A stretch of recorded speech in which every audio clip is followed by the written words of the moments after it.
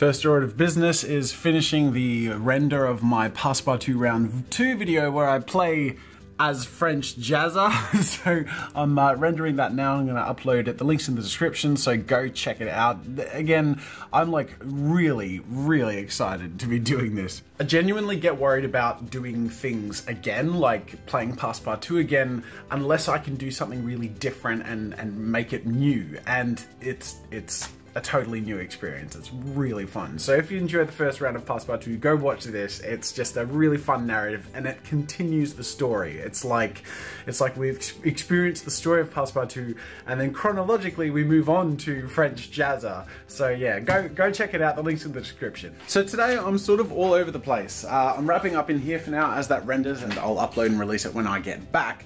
But I have an appointment with a personal trainer so I can get fit because I want to lose a bit of weight and get healthy, and I've sort of dropped the whole Jake Paul push-ups thing, but I've kept my diet up and have been trying to be more active, but time's really tricky at the moment. So this is one of my compromises, is to make sure I have a very intense personal training session scheduled. And then around that, of course, I want to do some physical stuff as well. So let's get to it.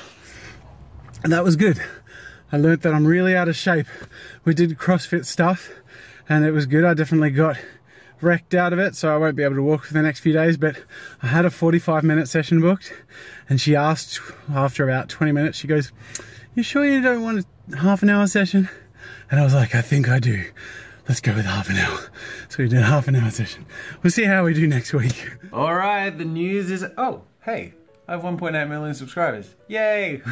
The news is out! Passepartout featuring Jazza as a playable character. It's a secret unlockable mode. Go watch the video. I'll put it in the description of this vlog as well. It's one of the coolest pieces of content I've had the pleasure of making, and I'm so excited to be sharing it. Oh my god, this was fun. On the topic of Passepartout, I have a little bit more of some Passepartout prep and content making to do right now because I'm streaming tomorrow. This is a reminder of that, so actually by the time this vlog comes out, I'll be streaming. So go check it out. Anyways, before I pack up all the green screeny stuff in the studio, in Studio 2, because I need to pack up that live cube today, I thought it would be fun to quickly jump into my French Jazza costume and get some B-roll or some miscellaneous green screen footage that I can use to chroma key myself as French Jazza and throw myself into the game for a few miscellaneous cuts. The problem with this is I don't know how the gameplay is going to go, so I'm really just gonna flail about and just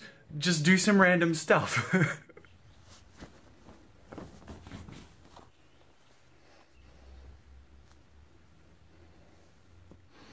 I have to try and get my hair to look the same as the model in the game. So he has the beret down the side and the hair come up a little bit like that.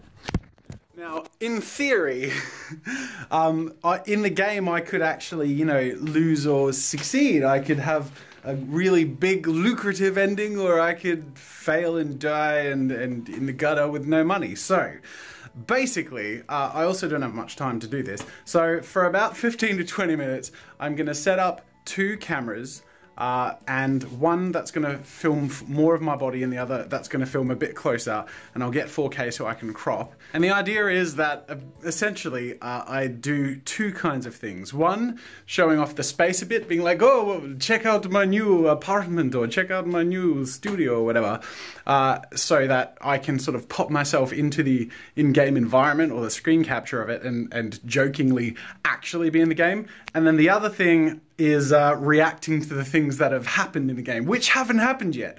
So I'm gonna have to like incrementally have like reactions that get more and more intense. So I need to get like super emotional in every possible way that in the game my character might get emotional. This is gonna be fun. Oh, I love my job. Bonjour, ladies and gentlemen. My name is French Jazza, and this is my clip. It is magnifique. Oh, I'm in love. The journey of an artist is a lonely one. Why do they not treat me with the respect I deserve? All I do is give of my heart and they crush it and throw it to the ground. Why do I still sound like Arnold Schwarzenegger? They love me. They really love me. There is no reasonable place for integrity in this world. Take that, Passepartout, you silly green sellout. What can I do to change things? How can things be different? Everything is always the same. They love it. Oh, yeah. Sacre bleu. No!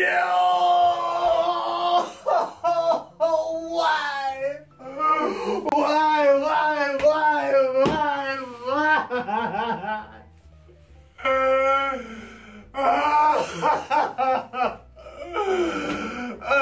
Oh, that was a solid session of emotion. Good job, French Jazza. Back to work. Okay, I feel like I've prepared for every eventuality. Now I've got to pack all this up, and I don't have much time to do it. Let's make a game out of it. I'm going to snap edit to the future. When I click, I'm going to let you know what time it is. The time of starting is 4:36. There you go. Oh, what's the time? It's 5:43. So a little over an hour, and the studio's back. It's not 100% back because I have to set that stuff up. That's the drum and music stuff. But I'm not setting it up because I need this space to film on Wednesday. So I'm just leaving it in a pile in the corner for now, and I'll deal with that later. But that'll make setting up that place easier. So anyways, I'm gonna go in the office, wrap up, and take the question of the day. Zayats asks, I'd hate to be that guy, but are your reactions authentic? They seem over-exaggerated, at least to me. The answer to that is sort of yes and no. At the end of the day, yeah, I'm a performer, so I'm sort of amping it up a little bit, but they're authentic, you know, like, I guess you get used to putting yourself in a mode where you have less inhibition. So yeah, on the one hand, there is an element of amping it up, and I see it sort of like I saw street performing. I used to go busking in the city. You really need to keep your energy levels to a certain point to make sure you're grabbing people's attention and being entertaining.